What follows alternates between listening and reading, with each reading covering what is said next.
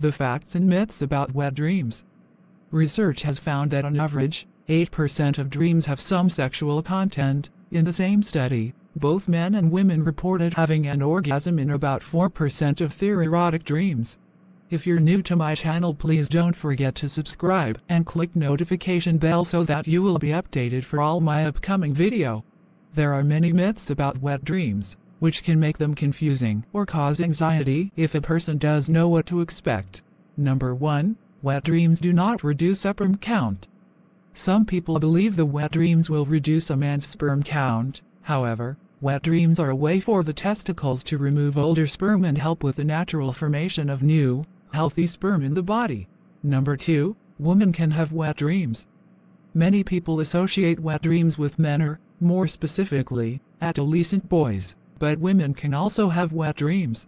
A female wet dream may result in orgasm as well as additional vaginal secretion from arousal.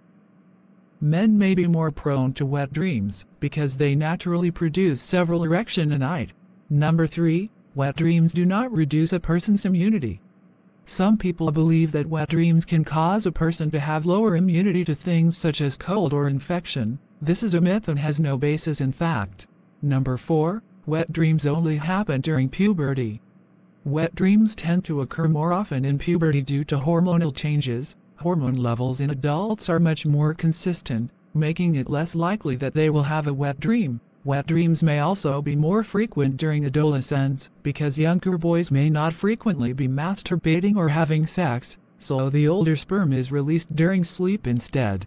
Number 5. Wet dreams are not a sign of illness. It is a myth that wet dreams are a result of an underlying illness or medical condition. In fact, the opposite is true. Wet dreams are a normal occurrence and may be a sign of healthy sexual functioning. Number 6. Masturbation probably cannot prevent wet dreams. While masturbation may reduce the number of wet dreams a person experiences, this does not guarantee a person will never experience them.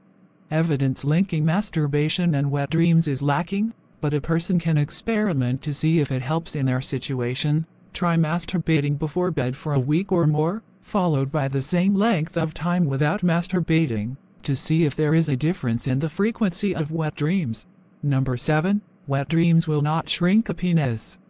Some people believe that wet dreams reduce the size of the person's penis. However, there is no scientific evidence for this. There are no illness, conditions, or natural occurrences that will cause a male reproductive organ to shrink.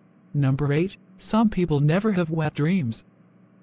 Wet dreams are a natural occurrence for both men and women. They cannot be controlled or stopped, and a person should not feel ashamed to have them. How often wet dreams occur varies between individuals. People may have no wet dreams ever, only a few, sporadic wet dreams during adolescence, several, frequent wet dreams throughout adolescence but none in adulthood, regular or sporadic wet dreams throughout their life. Number 9. Wet dreams are not always erotic dreams. Wet dreams are often associated with sexual or erotic dreams. However, this is not always the case. A person can have a wet dream without dreaming about sexual activity and may become aroused due to stimulation from friction with the bedding or other factors. Number 10. Sleeping on the stomach may induce a wet dream.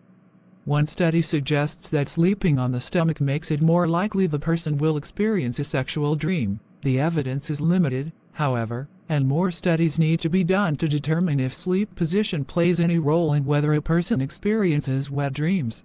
Prevention and coping.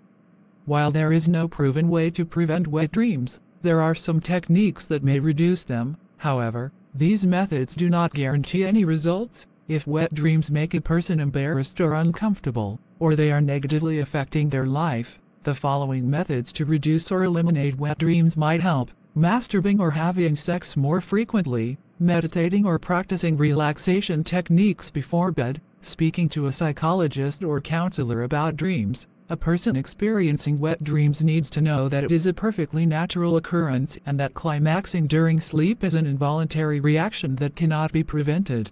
Outlook. Not everyone will experience a wet dream, but for people who do, it is important to remember they are a normal, healthy part of life. Wet dreams are often associated with teenage males, but they occur in both men and women and may continue after puberty. Guys, thank you for watching. I hope you learned from this topic. Kindly like and share this video, subscribe on my channel and hit the notification bell. See you on my next topic. God bless us all.